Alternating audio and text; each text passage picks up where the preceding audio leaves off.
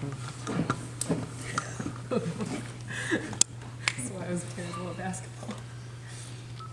Scottie.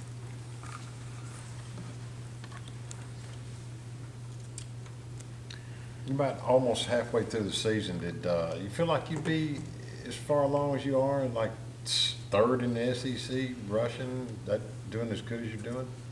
I really didn't know I was third, but I feel like in my mind, I feel like I compete with the best. So I think that's something I had in mind for me. What gives you the confidence?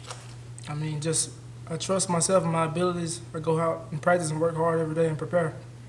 Do you sense that you guys are going to start going to maybe the running game a little more, given the success that you had with it against LSU? I think that's something we can do. I mean, whatever we got to do to win, I mean, that's what we're going to do. So.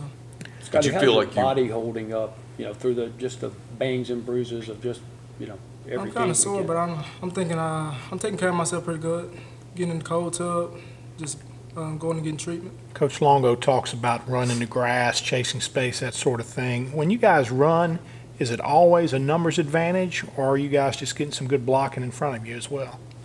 I think it's a little bit of both. I mean, some plays we got the numbers advantage, and some plays, I mean, receivers are making blocks downfield, and the O-line doing a great job as well. Not that you necessarily needed confidence, but does having consistent success against that caliber of a defense help you going forward? I mean, yeah, it helps build confidence. I mean, against a top 5 team in the nation, I mean, yeah, it's a confidence builder. Did you feel like you guys got away from the run too quickly on Saturday night? I mean, I wouldn't say that. I mean, some in my mind, I mean, yeah, I say that, but I think Coach Longo is doing what he think to win this game. So yeah. When you were deciding where to transfer, how much did you weigh where you'd be able to make an impact right away?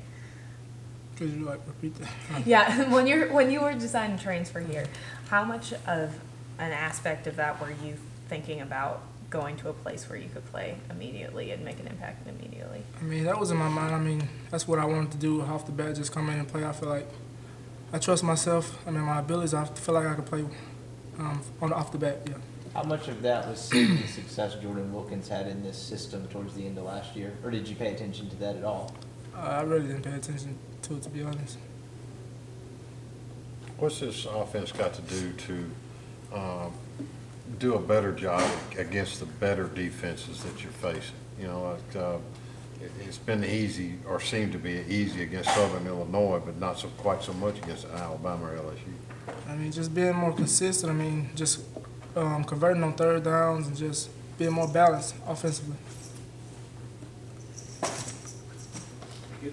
Thank you.